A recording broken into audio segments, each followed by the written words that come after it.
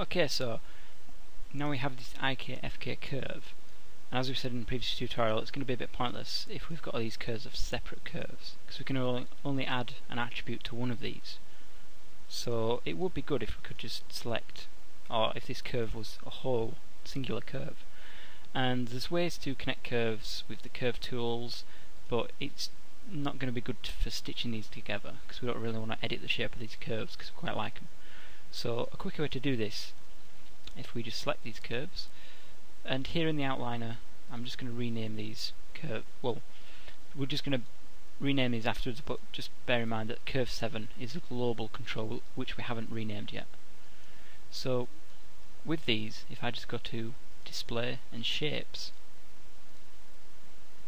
we can actually start to see the shape nodes inside the outliner. So everything's got a shape node. So if we expand these curves, we can see that actually it's a curve 1 and then a curve shape underneath. So basically what we want to do is take all these curve shapes, so if you select them all, and put it under one curve. So get all these curve shapes into one. So we select all the curve shapes, and we don't select the last one, but we actually select the group it's in. And then we run a bit of mel, which will be parent -r -s for shape, and then we just hit enter.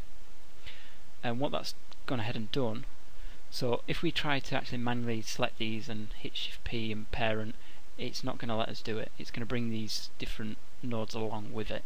So doing it through mel is going to hard code that in, and it's going to allow us to do it. So again, that's parent space -r space -s with those selected and the last group selected.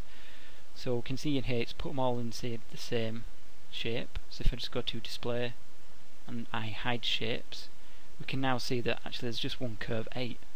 And if we actually look in the channel box, you can see that curve 8 contains curve shape 8, 12, 11, 10 and 9, which are those different characters that we like, the K, the dash, the F and the K. So now we can just delete, and we can rename these if we want, but it doesn't really matter too much. We can leave them blank if we want at the moment. So now we've got all these as one curve, so we can see here selecting any part of this is going to select curve 8. So this is great. Now we can add any attributes to this and just select it whenever we want. So with this, I'm just going to go to modify center pivot, or if you've added it to yourself, and then I'm just going to grid snap it back over here, and I'm going to rotate it 90 degrees, scale it up, and rotate it the wrong way, so rotate it -90. So I'm just going to get this within that sort of arrow shape at the front.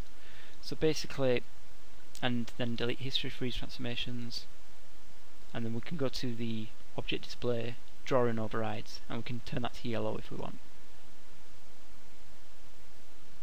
Or we could turn it to like a pinky colour. And we can see here it's actually going to just change that one colour. So, and also you can see in here we've got the curve shape 8 selected. So we could assign this enable overrides on each one of these, or we could just do it to the actual curve F8, which all those shapes were parented to. So display, drawing overrides, enable overrides, we'll just select that pinky colour.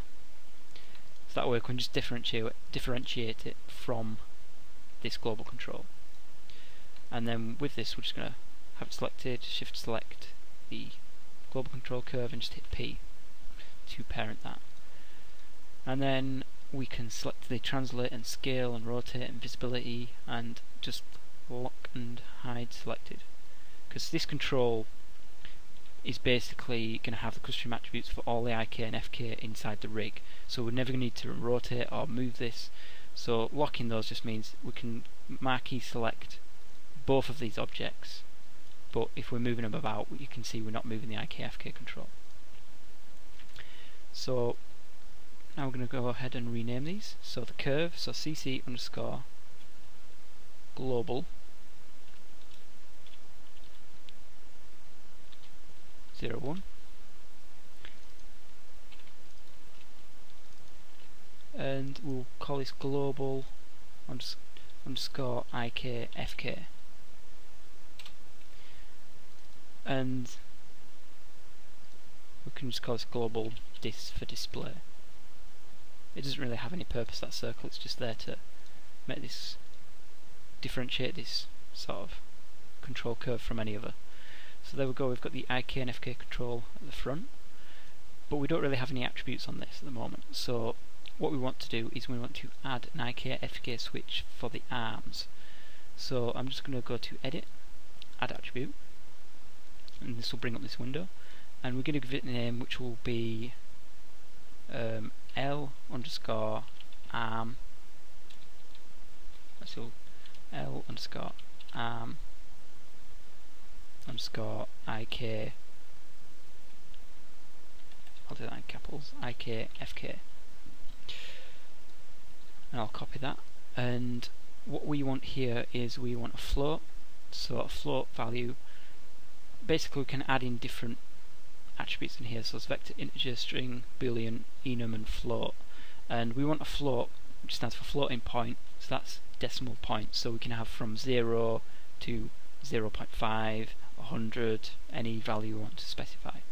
And in here I'm going to give a minimum of 0, a maximum of 1 and default of 0, and this basically means that it's going to lock it to between 0 and 1, so 0 will be either IK and then 1 will be FK. And we'll just click add, and then I'll paste the name in again, change this to right, we'll add in a minimum of 0, maximum of 1, default of 0. And you can see here that I've got a lowercase r and arm lowercase, but you can see in the attributes added it as uppercase. But if you ever need to query this in Mel, it's usually best if we stick to the lowercase version, because it is actually using this name in here. And just click add. So we've got the IK and FK switch for the left and right. You can see in here, middle mouse clicking and dragging on these, we can go between 0 and 1. So I'll set these both to 0.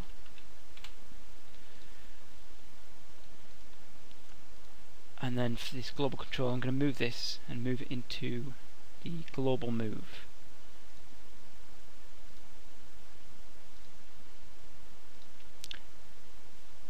And we can put this inside the control objects for the moment.